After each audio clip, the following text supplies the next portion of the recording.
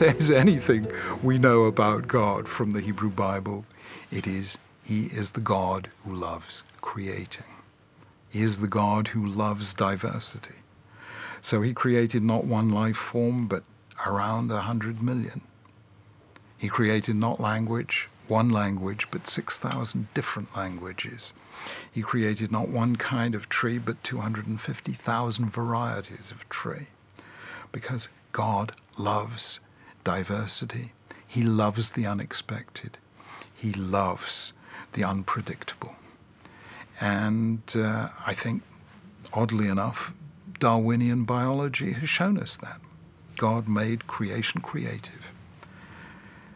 And therefore, I see at the heart of monotheism not the simple idea, one God, one truth, one way, but rather the strange miracle, the awe-inspiring miracle that unity in heaven creates diversity down here on earth.